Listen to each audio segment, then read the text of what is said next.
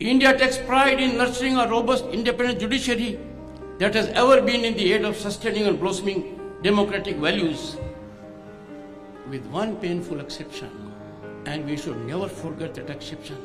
And that was during draconian, darkest period of our history since independence, the emergency proclaimed by then Prime Minister Srimati Indira Gandhi in June 1975.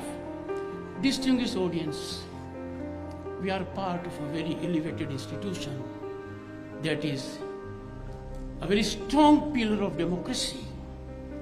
But at that time, then the judiciary at the pinnacle, the highest court of the land I am referring to, the formidable citadel of basic rights of citizens, yielded meekly to the brazen dictatorship regime of the then Prime Minister Srimati Indira Gandhi.